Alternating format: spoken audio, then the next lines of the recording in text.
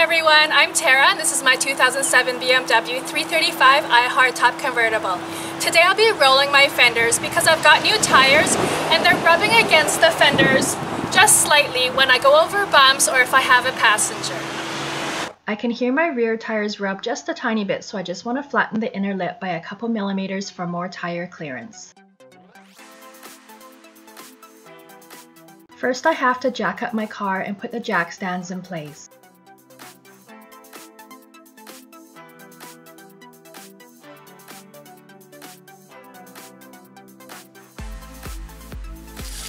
I remove my wheel and my spacer.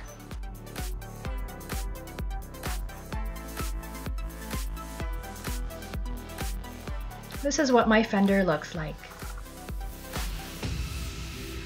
Using the existing bolts and holes, screw the fender roll tool exactly where your wheel would be.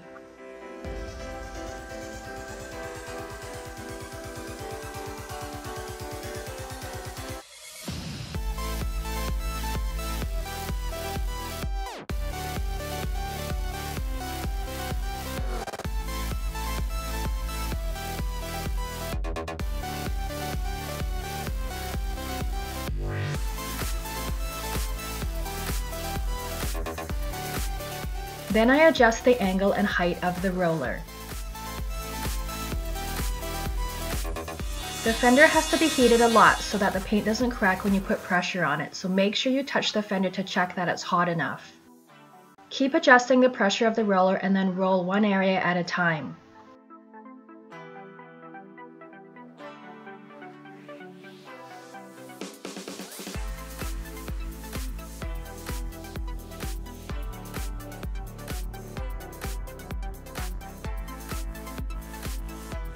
You can see here it's pushed in by probably a couple millimeters.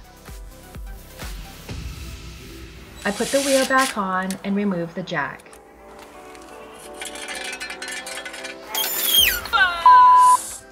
Make sure you torque your wheel bolts according to your proper specs. The difference on my fender is barely noticeable, but I went for a test drive and my fender didn't rub at all, even while going over a speed bump pretty quickly, so I'm really happy. Thanks for watching.